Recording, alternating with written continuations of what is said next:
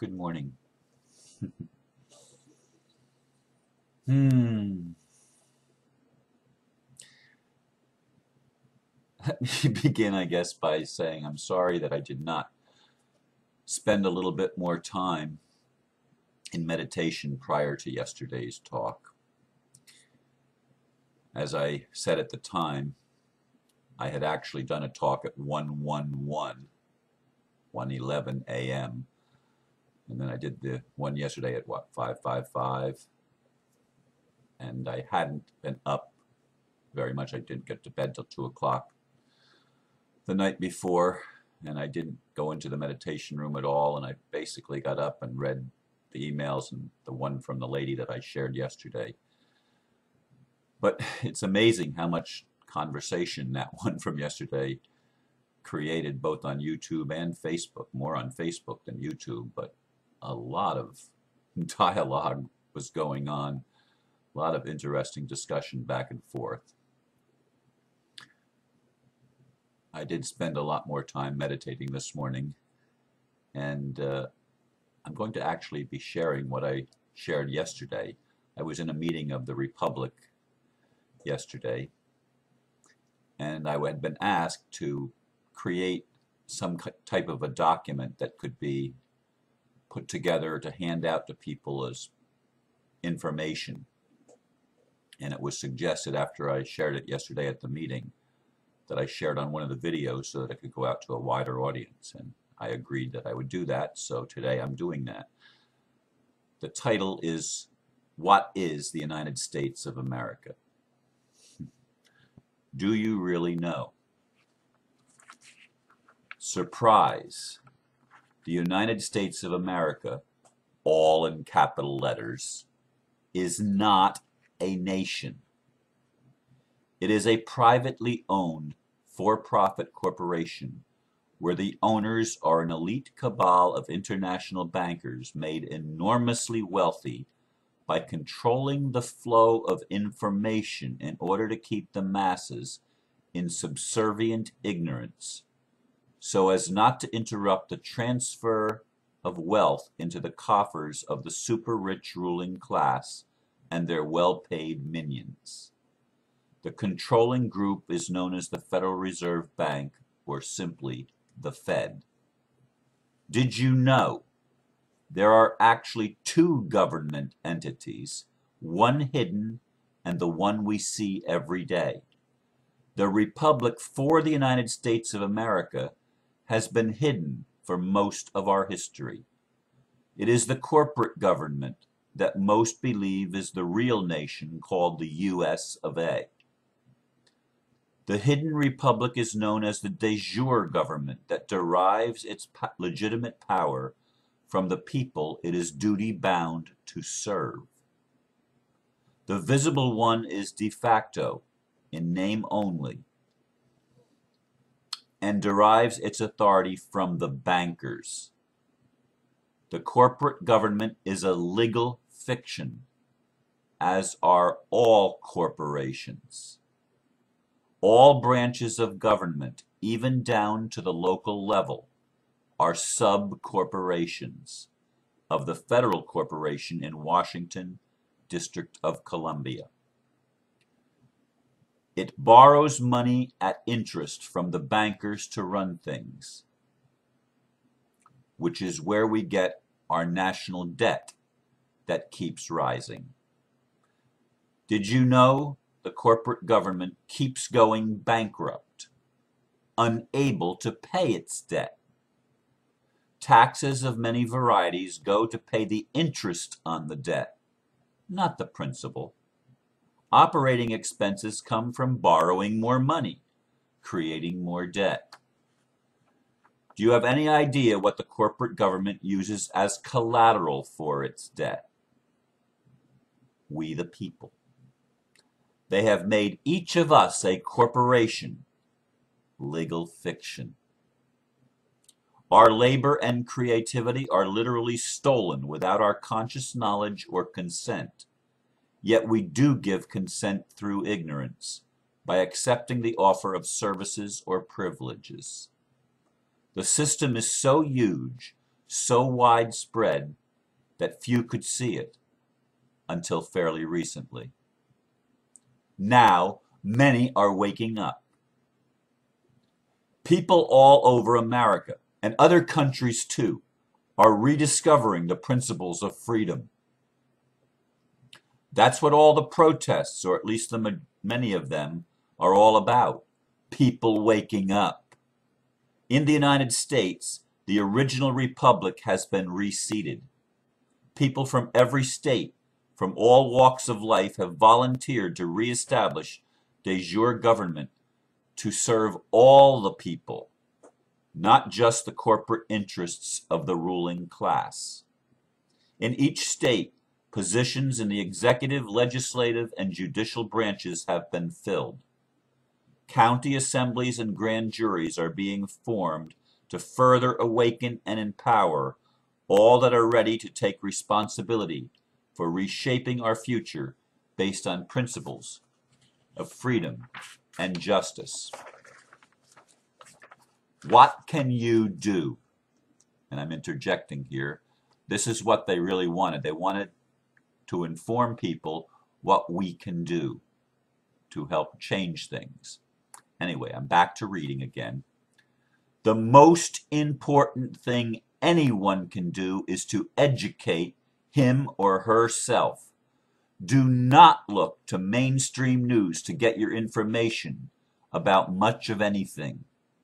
Learn what you don't know from independent sources of information, mostly on the internet.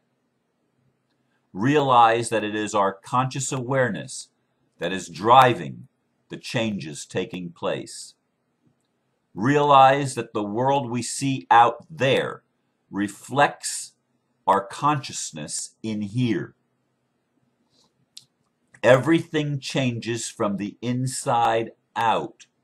If it's not in you, you cannot even see it out there. Begin meeting with others in small groups to discuss what you are learning. This provides both support and encouragement just to know that you are not alone. Develop spiritual practices that help you center and open to higher guidance.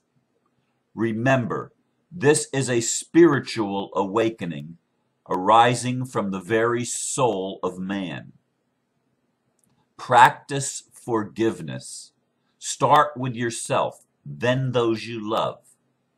Let your circle expand until you are even able to forgive your so-called enemies from your heart.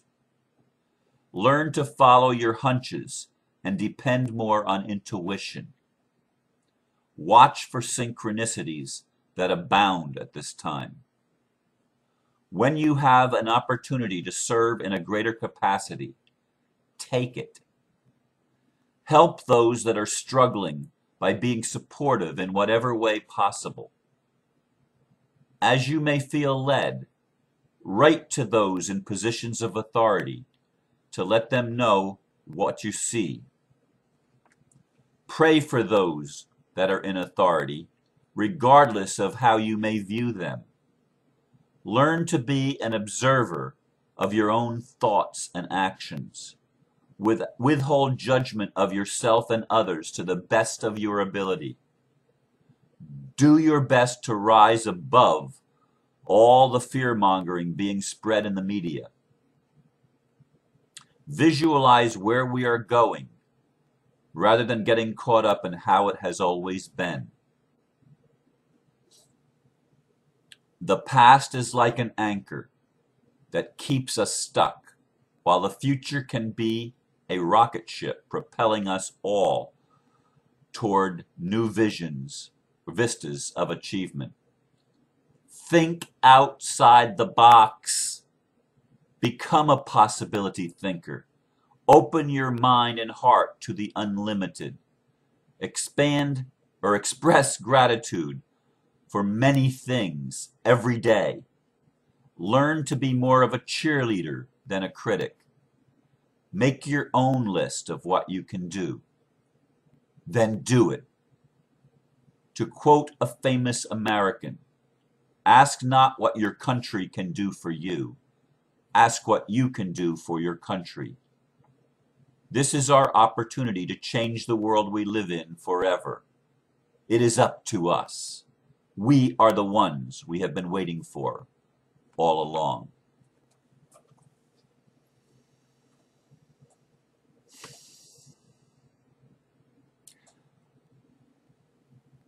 As I said, this is a spiritual awakening that's happening.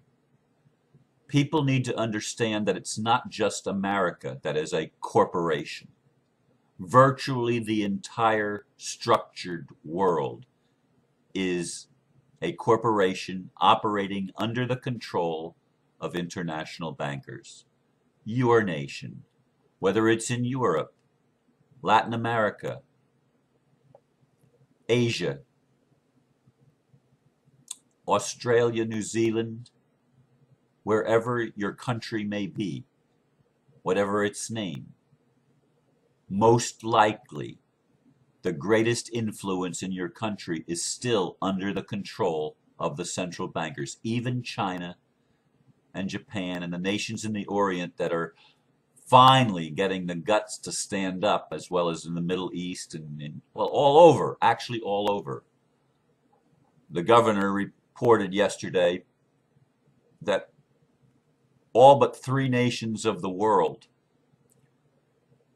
have now signed on to recognize the Republic as the official government in the United States of America, which makes it a de jure nation, not a de facto nation.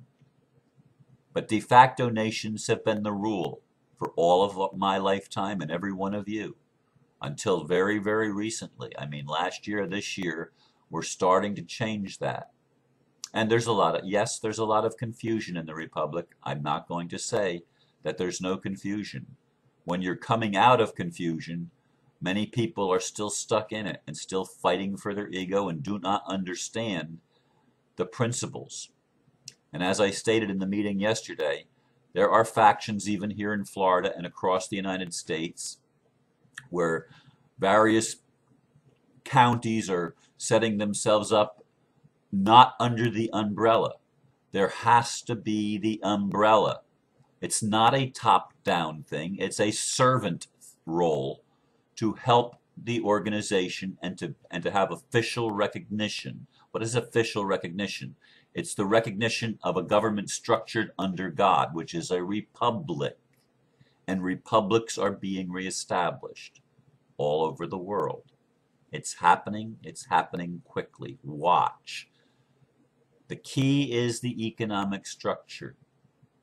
People don't like politics and religion because they think it's not spiritual. But I'm telling you, the spiritual changes are precipitated by the changes in the economic structure of our planet.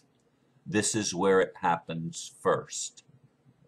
And it has to happen there first because that's where all of the fraud and the deception and the corruption have originated. And it has penetrated into every aspect of our culture, our religions, our schools, our, yes, of course, our governments and our corporations. Everything has been infiltrated by this pernicious evil of a monetary system that has devalued human life itself and devalued the planet and raped and pillaged all over the face of the earth so that we could wake up. Hear me. It has been done so that we could wake up. And we are waking up. And this is the most beautiful thing in the world. Recognize the reality of things being an illusion. Because that is the reality of things. It is a fraud. Recognize that. Educate yourself. Become aware. Thank you for listening once again as I share from my heart the perception, my perception of what is going on. May you be blessed today. Namaste.